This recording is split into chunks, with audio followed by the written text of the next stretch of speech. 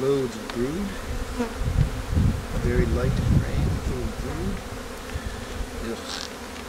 Drones too.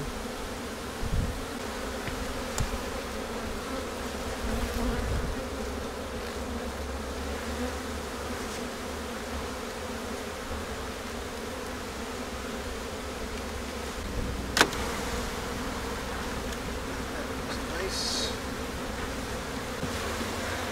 It's a follower board. In this box for some reason.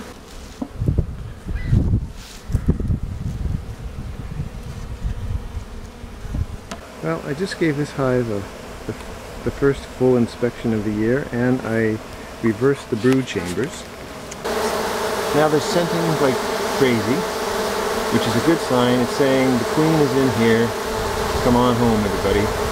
There's a big pile of drone comb that I had to scrape off between the frames.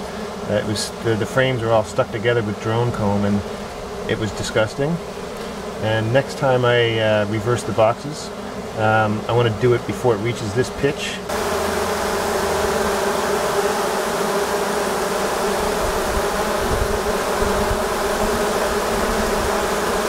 When I removed the top box of the hive and put it on the ground, all the bees, many of the bees that were in that box began scenting just like they're doing right here, which is a sign that the queen was in that top box when I took it off and put it on the ground.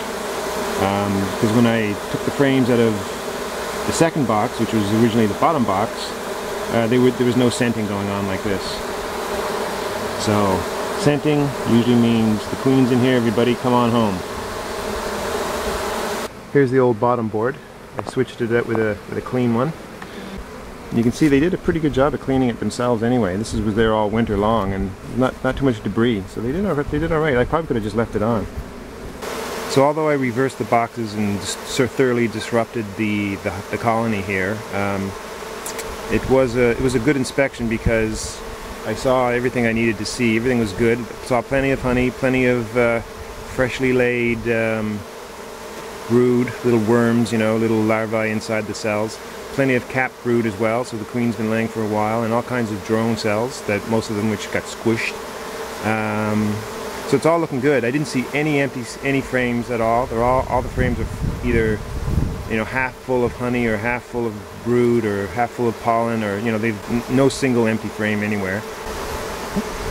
I can't think of anything else to say. Look at those bees, man.